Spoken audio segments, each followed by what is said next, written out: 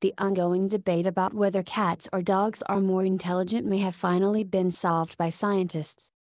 For the first time, researchers have studied not just the size of animals' brains, but the number of neurons in their cerebral cortex, the little gray cells associated with thinking, planning and complex behavior, which were revered by Hercule Poirot. And the results show that although cats seem to adopt an air of intellectual superiority, they have just half the cortical neurons as the average golden retriever. Dogs have about 530 million cortical neurons, while cats have about 250 million. To put it in perspective, humans have around 16 billion. I believe the absolute number of neurons an animal has, especially in the cerebral cortex, determines the richness of their internal mental state and their ability to predict what is about to happen in their environment based on past experience, said Dr. Susanna Herculana Husel, Associate Professor of Psychology and Biological Sciences, of Vanderbilt University in Tennessee. I'm 100% a dog person, but, with that disclaimer, our findings mean to me that dogs have the biological capability of doing much more complex and flexible things with their lives than cats can. At the least, we now have some biology that people can factor into their discussions about who's smarter, cats or dogs. For the new study, the researchers analyzed the brains of ferrets, mongoose, raccoons, cats, dogs, hyenas, lions and brown bears.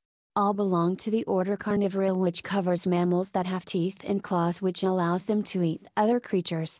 The group was chosen because it has a large range of brain sizes, and include both domesticated and wild species. They discovered that many animals with the largest brains have the lowest neurons. For example, the brain of a golden retriever has more neurons than a hyena, lion or brown bear, even though those animals have brains up to 3 times as large. In fact, the study showed that a brown bear had a similar number of neurons to a cat, even though it has a brain which is 10 times as large, suggesting cats are as smart as bears, even if they are not as clever as dogs. Celia Hatton, cat behaviorist and author of 100 Ways for a Cat to Train Its Human, said cats may have fewer neurons than dogs because they are not as social.